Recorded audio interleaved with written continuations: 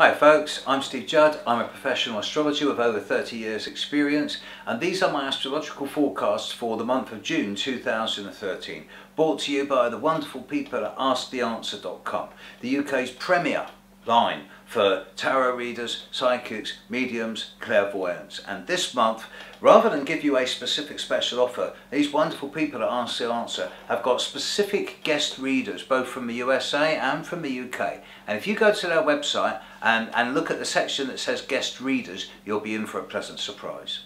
Enjoy your monthly forecast.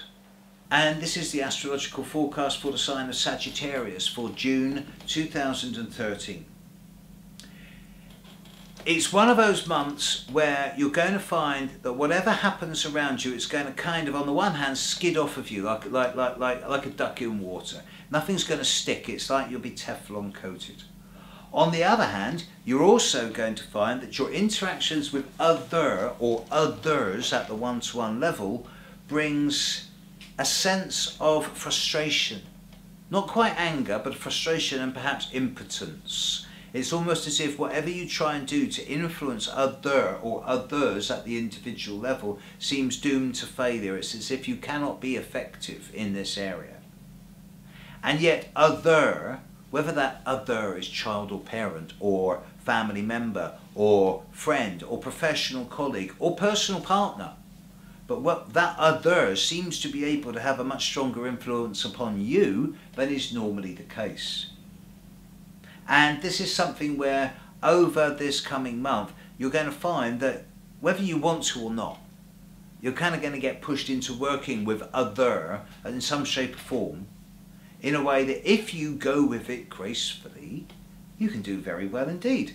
This is synergy, 2 and 2 equaling 5, the applied energy of two people working together being greater than the added energy of two individuals working apart. So I'm seeing you as being in a very in a relationship orientated space at this time, whether that relationship is social, professional or personal. The worst thing you can do during this month is isolate yourself. It's not a time for that. It's a time to get out there and share your gifts with the world, and bearing in mind that the full moon in Sagittarius at the very end of May would have brought a degree of closure into some of your lives, particularly those of you born in November, it's appropriate to say that June is actually a time of new beginnings and new people coming into your life. So don't be scared to embrace new opportunities as they evolve this month. It's nowhere near as difficult this month as it has been in recent times. As far as June 2013 goes, Sagittarius, go and have a fun month. There you go folks, I hope that was helpful and informative and fun. My name's Steve Judd. You can find out all about me at stevejudd.com, and I'll be here next month with July's forecast, courtesy of the wonderful people at www.asktheanswer.com. Bye now.